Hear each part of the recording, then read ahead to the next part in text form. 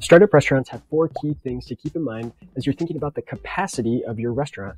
And ultimately, these things are going to help make or break the success and profitability of your restaurant. So number 1, a restaurant should plan to have between 12 and 20 square feet per seat in the restaurant. Number 2, you should assume it's going to take between 45 and 75 seconds for a customer to place an order. Always keep in mind, you're going to have those folks that take 4 or 5 minutes. You know, the people that you get behind in the drive-thru. So number 3, one server can sustainably handle 4 tables at a time.